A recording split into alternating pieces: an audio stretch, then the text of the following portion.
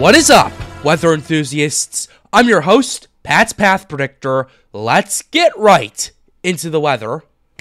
Alright, so here's the situation we have for you, ladies and gentlemen.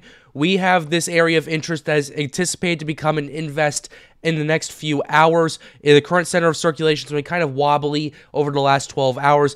A few hours ago it was over here near Nicaragua. Now it's over here near Panama. So we have a lot of stuff to really cover today for you guys to kind of get a true understanding of what's maybe going on and who could see potentially a lot of impacts from this.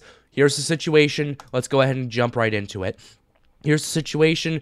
A large area of disorganized showers and thunderstorms over the southwestern Caribbean Sea is associated with a broad trough of low pressure. Environmental conditions appear conducive for development of the system, and a, quote, tropical depression is likely to form during the latter part of this week while it moves northeastward across the western and central portions of the Caribbean Sea. Interests in Jamaica, Cuba, Haiti, the Dominican Republic, the southeastern Bahamas, and the Turks and Caicos should monitor the progress of the system.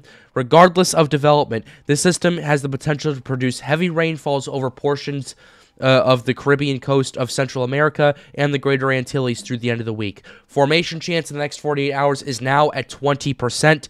It was at 0 when we reported on it yesterday here on the Pat's Path Predictor channel. Now it is at 20%. And the formation chance in the next 7 days remains at 70% at this current point in time. However, like the NHC is forecasting, Jamaica should be paying attention to this. All of Hispaniola should be paying attention to this. Cuba should be paying attention to this. The Bahamas should be paying attention to this. And even Central America, even though you're not going to see a lot of the brunt of the winds, you're still getting a lot of more rainfall from this than you were previously. So this is a lot of stuff we need to continue to pay attention to right there. And my particular concern right now, especially for the Greater Antilles, is a lot of those islands are very mountainous, particularly eastern Cuba and Haiti in particular, because what I've noticed is that over the mountainous areas, wherever tropical systems go, yeah, it kills them off quickly. But what it does is it dumps a lot of rainfall and causes tons and tons of mudslides, tons and tons of landslides, and results in a lot of people getting killed, particularly in Haiti, because it has really nothing going for it other than the fact that it has really a terrible geography when it comes to hurricanes, at least impacts, rather. It has a terrible economy, and it has no government to speak of. So that's my main situation with it right there. And my main concern for right now is Haiti. Jamaica definitely could see some impacts, don't get me wrong, but they have a lot more development than Haiti, and they should, at this current point in time, the earthquake and all that's been going on in Jamaica, that does cause some concern at this current point in time. However, it's not as bad of a situation as it is in Haiti, because you have just people living in slums. You have people living off mountains that have very little grass and very little soil to really kind of keep the water at bay. Because yeah, it's just whenever a tropical system approaches Hispaniola, it usually does not end well, especially for Haiti. So that's my main concern going into next week. And now we're going to go ahead and start showing you some model runs to kind of give you a better understanding of what we may be looking at. We're going to start with the European. We'll give you the operational, and then we'll give you the ensembles as well as the shear and the moisture forecast. That's what we're going to do today. Here's the European model. It's showing signs of really some organization and some development in about 2 to 3 days before approaching Jamaica as a tropical depression or tropical storm, but producing very heavy rainfall, especially for the mountainous areas in Jamaica before making landfall in Cuba. Well, not exactly making landfall, but bringing impacts to Cuba, Haiti, the Dominican Republic, the Bahamas, and those areas right there. And now the operational European model isn't really picking up on a centered low-pressure system at this current point in time. However, if we go ahead and show you the ensembles, it's a bit of a different story, and I'll go ahead and show you what I'm talking about. Here's the European sea level, main sea level pressure ensembles right there. What we're looking at is quite a few hurricane and tropical storm scenarios, especially as it moves through Jamaica, and then the model's kind of split from there, either impacting Cuba, Haiti, the Dominican Republic, Republic, or pretty much a combination of the three before approaching the Bahamas and Turks and Caicos before dissipating in the Atlantic Ocean over there. The ensembles have been pretty interesting to say at the very least. A lot of the ensembles are still forecasting either tropical storm or weak hurricane strength at this current point in time, according to the European ensemble. This is all stuff we need to pay attention to as time continues to go on. If we go ahead and go back to the operational and show you the wind shear forecast as well as the moisture component to give you a better understanding of what we may be looking at right here. This is what we got. The shear forecast at this current point in time, forecasting the shear to weaken, and especially in the southwestern part of the Caribbean Sea. As this thing starts to organize, this thing starts to develop, and this thing starts to strengthen as it approaches Jamaica. And then we start seeing a gradual decrease of wind shear across the western half of the Caribbean Sea, although we do see a bit of an increase of wind shear in the western part of it right here. It does kind of stay far enough away to not really hamper tropical development at this current point in time. In fact, it might actually help tropical development. I know it's a paradox. You're probably asking me, Patrick, how does shear help tropical development? Well, in certain circumstances, you do see a situation where the shear is far enough away from the system that it catches the outflow of it, which outflow is basically what helps the circulation and basically what helps this thing further organize and develop. And if it catches a lot of that outflow and enhances that, well, it definitely will help give it a lot more rotation, and it definitely will give it a lot more of a chance of strengthening. We've all seen this with Hurricane Ian. We saw this with Hurricane Otis. We saw this with Hurricane Lee. We saw this with Hurricane Idalia.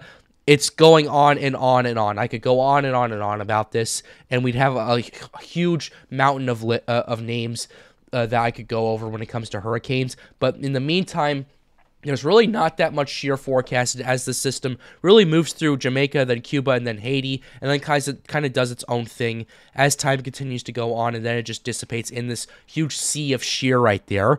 So this is all stuff we need to pay attention to as time continues to go on. The European shear forecast. Next thing I'm showing you is the moisture forecast, and the moisture is really the one thing I am a bit skeptical about, because there is the chance that dry air could go in and kind of halt this thing's potential intensification, and there is a chance of that. So here's the moisture forecast at this current point. A lot of the moisture is expected to remain in the Western Caribbean Sea, so right now I'm not particularly that concerned when it comes to tropical development. I mean, I am concerned for the people who are going to get affected by this, but when it comes to is tropical development going to stop right there, I'd say probably not, because there's more than enough moist air, and there's not really enough wind shear to really stop this at this current point in time. I mean, there is current wind shear right now in the Atlantic Ocean and in the Caribbean Sea, but that is forecasted to weaken in the next 72 hours and allow this to happen. That's why the NHC tagged this so early, because a lot of their forecasts were screaming, hey, the wind shear is expected to collapse for a few days.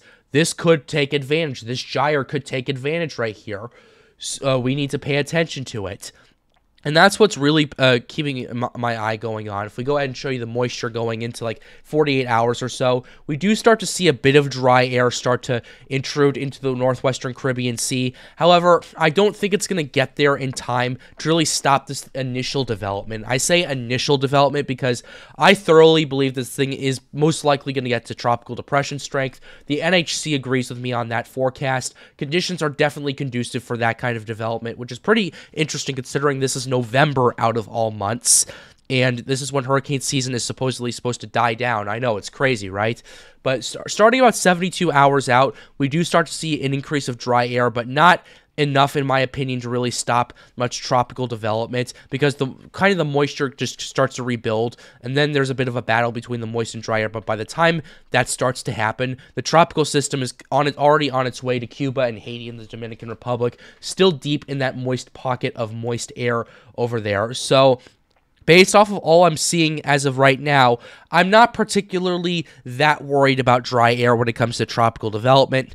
Shear could potentially be more of a long-term threat, especially as it approaches Cuba and Haiti. But right now, I don't see that being an initial threat, especially when this thing starts to initiate its organization and development. This thing isn't even an invest yet, so we'll have to wait and see for this thing to get designated for the hurricane models to start coming out. But when those do start to come out, we will start showing you those as time continues to go on. That's all the stuff we have going on with the European model. Next one we're showing you is the GFS. The GFS has been one of those models that have been really rather consistent with its tropical systems, I would say at the very least. If we go ahead and show you the 0Z, it shows tropical systems organizing and developing, moving east of Jamaica, but still bringing some impacts, and then it becomes a rather messy but rather large Category 1 hurricane as it makes landfall near Haiti right there and potentially causes a lot of impacts, particularly in the mountainous areas as well as in the southwestern coast of Haiti over there, one of the poorest parts of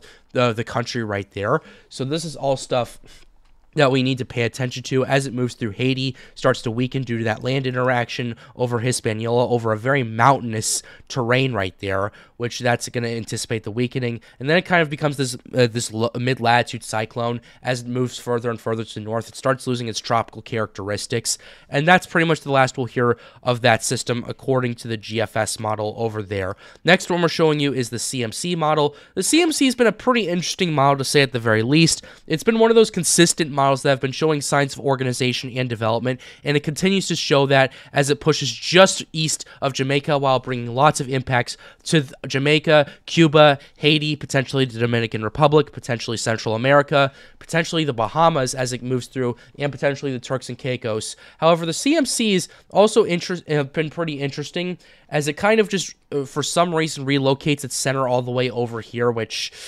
that's something I would not trust at all, in my opinion, primarily because of how unlikely of a scenario that is. But it's definitely something to keep an eye on, as maybe a track from Central America to here is more of a logical explanation, maybe like from here, maybe from like here to here or something like that, but not this and then that. That doesn't happen unless the system is so massive that it needs to organize even further. So just take it with a massive grain of salt, and we'll get back. We'll keep an eye on it. But in the meantime, this has Haiti and the Dominican Republic getting slammed with heavy rainfall and potential mudslides right there. So that's a particular concern that I have with that. Last model run we're showing you is the Icon run, and the Icon is showing signs of organization and development, and then starts to gets to tropical storm. The Icon's pretty interesting because it actually has it pushing further to the west than a lot of the models are. In fact, it's actually making landfall near western Jamaica right there before moving towards Cuba and bringing major impacts to the eastern part of the country over there. So that's definitely something to keep an eye on. And then it brings a lot of impacts to the Bahamas over there. It's a 998 millibar tropical storm before it moves out. It starts becoming a bit more of an extratropical cyclone as it merges with a new low-pressure system that could become a nor'easter in the next few days and really bring some impacts to the Carolinas if it pushes further enough to the west, and then towards New England, where they could see their first nor'easter of the season right there. So this is definitely something we need to pay attention to as time continues to go on, and we will keep you updated here on the Pat's Path Predictor channel. With that being said, we're closing the video out right here. I hope you enjoyed it. Be sure to leave a like, subscribe to the channel if you are new. It helps us out, helps us make more videos like these. The goal of this channel is to get more people engaged with weather. And with that being said, have a wonderful day, guys. Stay safe.